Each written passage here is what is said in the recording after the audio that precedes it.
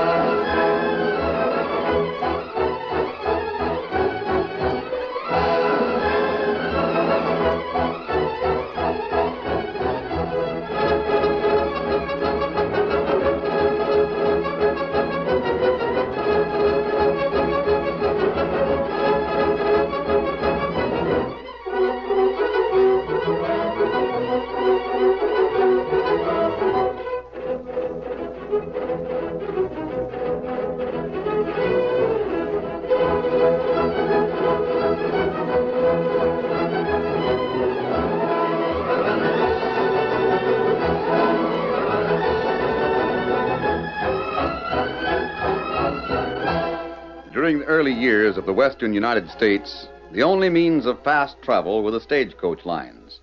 But the trails they followed were rough and dangerous, and the passengers were faced with a constant threat of holdups by road agents and hostile Indians. It was not until the masked rider of the plains started his great fight for law and order that travel in the new territory became safe. It was he more than any other man who blazed the trail for progress and finally made possible the winning of the West. Return with us now to those thrilling days of yesteryear. From out of the past come the thundering hoofbeats of a great horse, Silver. The Lone Ranger rides again. Come on, Silver! We're heading west to the Pecos.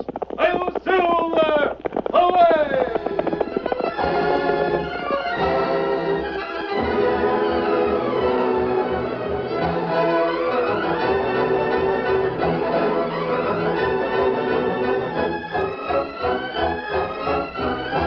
The Lone Ranger and Tonto, noticing increasing restlessness in Silver, decided that the big stallion needed a rest, and they headed for the west and Mustang Mag's ranch. From here on, we can follow the stage trail, Tonto. That's right. That'll save time and make traveling easier for Silver. The big fellow was more restless than ever last night. I'm afraid he's going to bolt and run away at the first opportunity. Maybe rest fix him. We see soon. I hope so. We've never known Silver to act this way. Why, I'd as soon expect you to leave me as Silver, Tonto. I wonder. Wonder what? If Silver will get over this spell of restlessness. If he doesn't, well, I don't like to think about that. That's right. Come on, Silver, old fellow. We'll stop at the stage station just ahead and you can drink. We need water, too. Well, we can fill our canteens there. That's right. Must be a stage due. We're getting the mail bags ready. Fresh horses, too. There you are, Silver. Drink. Stage come. Tonto hear it. What's the matter, Silver? Scout's drinking. You should be thirsty, big fellow. Wait. Yes? Look. Silver watch corral. You see? Yes. What is it, fellow? Come on, then. I'll walk to the corral with you. Look. Silver see Colt. He's nuzzling the colt. All right, you. Stand where you are and don't move. You're covered, both of you. You're the station agent, aren't you? I am. And I got to take my hat off to you for one thing. You got plenty of nerve to come here. We just stopped to water our horses. Yeah? Well, you stopped at the wrong place. You most likely thought you'd have me too scared to pull a gun on you. Oh, my mask. I should have thought about it when I stopped, Agent, but I've been concerned about my horse. Tell that to the judge that hears you in your trial. Stage come now. Stage will take care of itself. And what I said for the masked man goes for you too, Injun. I reckon the two of you are doggone interested in that stage, ain't you? Why? I ain't answering questions. Just you stay right there and don't move. I'm watching you till they change horses and move on.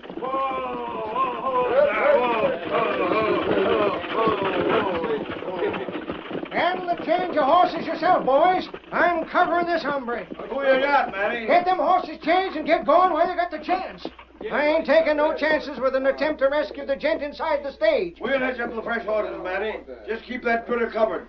We'll send the lawman to you from town. You got the prisoner, ain't you? Right. The marshal with you? I'm here, Matty, and taking no chances. What prisoner are you talking about? You be quiet. Bad horse there. Huh? Yes, they're having trouble with one of those horses, Agent. Look out there! You want me to turn my head so as you can jump me, huh? No, but there's a woman on board that stage, and she'll get hurt if the horses break loose. Look at that big black. Oh, they'll handle him. Look out there! That horse will break leather. Help, Matty! Watch that horse! Here, Silver. Hip. Come on, boy. Hey, you! Come on, Silver. Steady there. Steady now. Get a rope on him. Here, Tonto, catch his bridle. Steady, fellow. He got him. Here, I'll help. Great day, he most got loose. There. Now he'll stay in place. Is the horse quieted for keeps? I don't think there'll be any more trouble now that the harness is on. Hey, Ginger, mister, you sure thought fast. I never saw anything like the way you got to your white horse and grabbed the big black. I had my gun on you. I might have fired. I forgot you had me covered. You could have took advantage of the chance to get the prisoner loose. Yes, but I've tried to explain that I wasn't here to release a prisoner.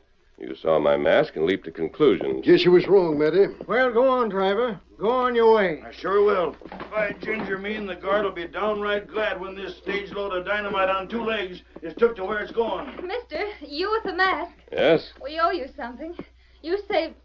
Well, we might have been killed if those horses had run away. I'm glad it didn't happen. I'm going now. Go on there! Get up, Blackie! Watch the whistle! Get up there! Come on! Get up!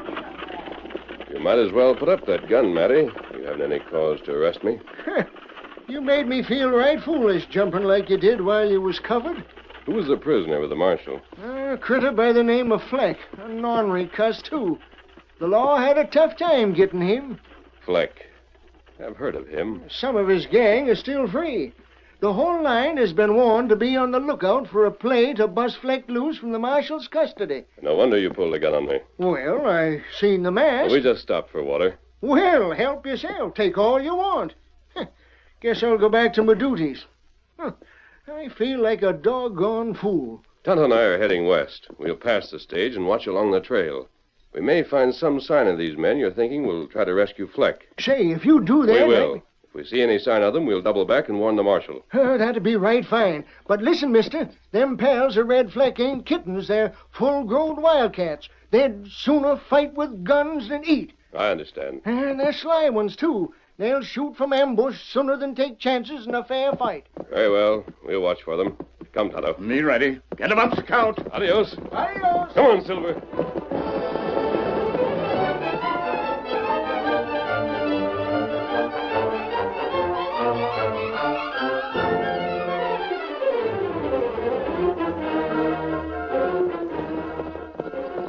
The great horse Silver set a fast pace down the trail until at last the stage was reached.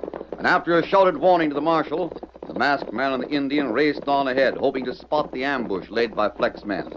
Finally, they slowed their horses to a walk. The stage is a good 5 miles behind us now, Kimosabe. Not right. That was Fleck on the stage. I recognized him. That marshal shouldn't take chances like this. He shouldn't try to guard a man like Fleck alone. Guard with rifle on stage alongside driver. But he could be picked off with the first shots from ambush. So could the driver. The marshal shouldn't let the girl ride on the stage either. If there's a gunfight, she might get hurt. Wait. Yes? Maybe Tonto see something. Your eyes are keener than mine, Tonto. You look long trail.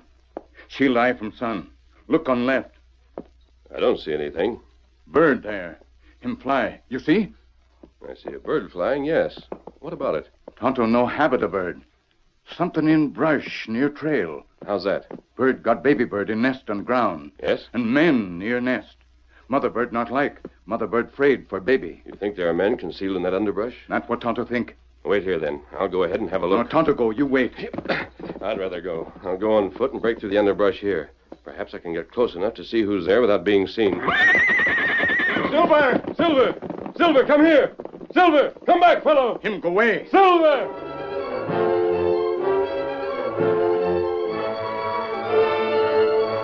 The great white horse jerked the reins from the Lone Ranger's hand and raced toward the west. The masked man and Tonto watched him. And then...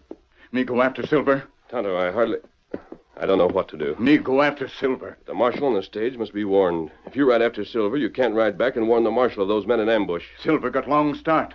Maybe never find him. Tonto go after him. But I think... All right, Tonto. Go after Silver. I've thought of a way to help the marshal. Go after Silver, Kimosabe. Get him up, Scout.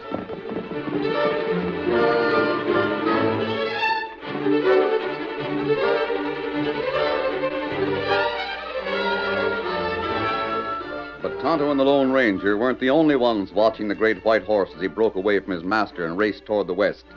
For close to them in a thick patch of underbrush sat Whacker and Steve, two of Fleck's outlaw companions. Doggone odd doings on the part of them two men, Steve. Yeah, now the Redskins gone after the horse that flashed past here without a rider. What do you make of it? I don't know, Whacker.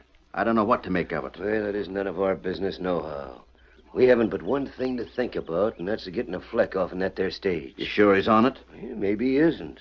But I got it on good authority that he is. We'll find out soon. Yeah. And if he isn't, the marshal won't be there neither. That'll make the stage so much easier to stop. Yeah.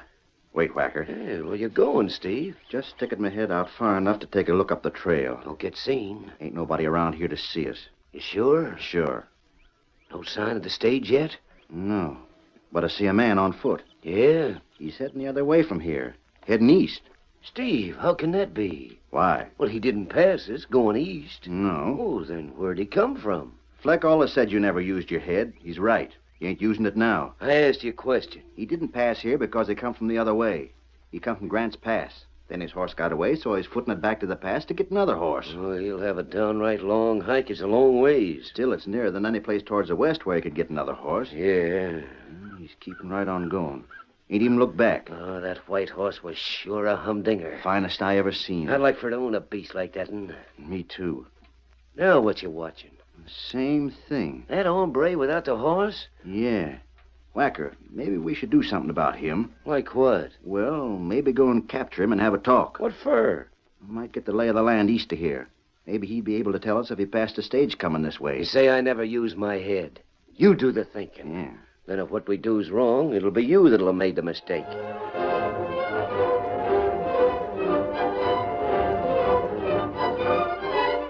Further back on the trail was the stage, and inside, the marshal was explaining to Gene how he had first recognized the Lone Ranger. So when I heard him call that friend of his Tonto... The Indian, you mean, don't you, Marshal? Yes, Miss Jean. That's when I knew it was a Lone Ranger. He was wonderful. Was. He still is. You haven't heard anything about him yet, Miss Jean. Well, I have. Yeah, I reckon you have, Flick. You and all the other outlaws in the country have plenty of reason to have heard about the Lone Ranger. I wish I'd known at the time who he was. Why, miss? Oh, I don't know. I would have liked to have talked to him. I reckon you would have. Reckon lots of girls would. Oh? But not many get the chance. He don't stay long for talking. I'd like to have a meeting with him. I guess he's sort of bashful around ladies, Miss Jean. I see. If I have the chance, though... Scared of ladies. Fleck, you keep your lip buttoned. You're only here because you gotta be, not because we admire having your company. The Lone Ranger. I can savvy why a man of your breed wouldn't like the Lone Ranger. Look sharp, guard. Look sharp. What's the matter now? Flick, one move and I'll shoot you first. What are you stopping for, driver? Marshal, stick your head out in the window and look on the trail ahead. What is it? There's a man sprawled there. Looks like he's hurt. He's masked. What? Why, that's the That's man. the Lone Ranger. Mercy goodness, what's happened to him?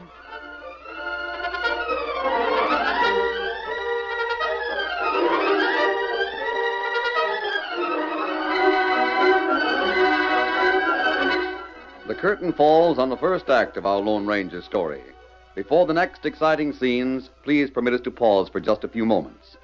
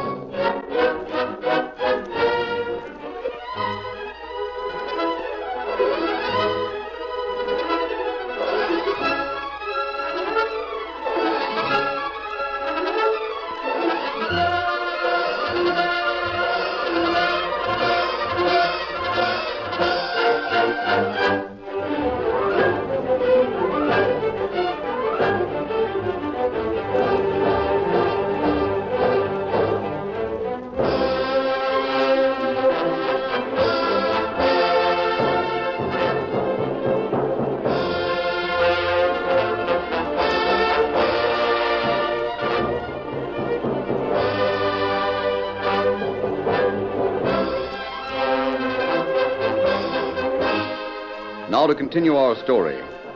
With Tonto in pursuit of Silver, the Lone Ranger had walked back to meet the stage and warn it of the ambush ahead. But half an hour later, the stage driver reined up before the figure of a man sprawled face up on the trail. A masked man, quickly identified as the Lone Ranger himself. That's the man I was speaking about, the Lone Ranger. Marshal, what have they done to him? Well, I reckon the Lone Ranger isn't so great after all. He don't look so big sprawled on the trail that way. You ornery outlaw, Fleck. If that man's dead, it's your pards that done it. Yeah? Well, driver, that's a matter that calls for proof. Just make dead sure these ropes are tight. Ouch. A rope on your neck will hurt more in a week or so. He didn't try to bust my arm. Just keep your gun handy, guard. Watch all sides while I make sure he don't get free while I have a look at the Lone Ranger. There. Hope you're satisfied. I am. Leastwise, the murder of the Lone Ranger is one thing you can't blame on me. Enough on you already. It's your pards we want, and we'll get him. I'm going to the masked man. Now, wait, Miss Dean. You better stay here on the stage. No, if he's alive, perhaps I can help him. I'll go along. Stay there on the stage, guard. You too, driver. Keep an eye out for a trick. The crooks may have left the Lone Ranger there just to make sure we'd stop. Ain't no way they could be more sure we'd stop. There doesn't seem to be any sign of a wound. I'll tell better when we're close up. No sign of his horse, neither. That's right. Wonder where that big white stallion is at. I don't know. Perhaps... What's his name, Silver? Silver. Perhaps he ran away when the man was hurt. It ain't like what's been told about Silver. Well, we'll have a look-see. Marshal, listen closely. Oh, he ain't dead anyway. I'm not hurt. I want you to listen to me. Huh? Not hurt? You're not hurt at all? No. Look about you. Do you see any sign of anyone? No one but the crook on the stage and the guard and driver. Very well. But I don't savvy. You here, flat on your back? Silver broke loose. Tonto's after him. Tell you more about that later. Yeah, but what do you like this for? Why did you... Fleck's friends might be able to see us. I dropped here as if I'd been poisoned or been suddenly taken violently ill. I want those men to think I'm helpless. Yeah? But you're not? I'm all right. Then Fleck's pards are close by? I think they are. Not sure, but I'm counting on Tonto's observations. What are we to do? Marshal, can you lift me? Reckon so. Lift me into the stage. Speak for Fleck's benefit about the sudden illness. Yep, I savvy. Then have Miss Jean right on top of the garden driver. Understand? Yeah? But why? Do what he says, Marshal. You yourself told me about the Lone Ranger. You got a scheme of some sort? Yes. If someone stops the stage, there's to be no fighting. Understand that? No fighting. The girl's on top. The outlaws won't shoot. I'll do whatever you say, Lone Ranger. I'd sure hate like thunder to have Fleck get out of my hands. Let's see. Gosh, you sure weigh plenty. Can you manage? I'll manage. I might be able to help. You just get the door of the stage open, Miss Jean. Hold on, Marshal. I'll help you with the masked man. I can manage. Well, so the high and mighty's been knocked out, huh? You shut up, Fleck. What's happened to him? Someone get him at last? You're right, all right there. Can you get up on the seat, Miss Jean? Yes. Give me your hand, please. Up you come, miss. You're riding with us, eh? Driver, if there's any sign of trouble, stop the stage and hold your hands up. No fighting.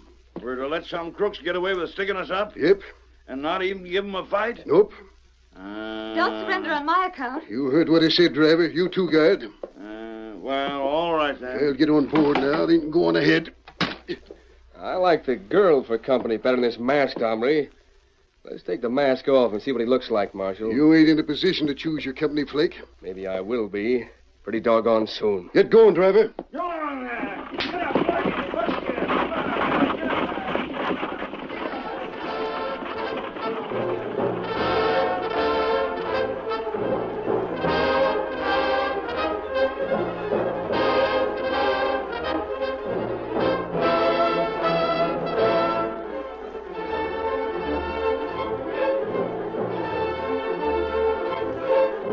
As the stage rolled on with the girl riding on top and the Lone Ranger pretending to be helpless inside, Whacker and Steve held to their cover beside the trail and waited for the stage to come into sight.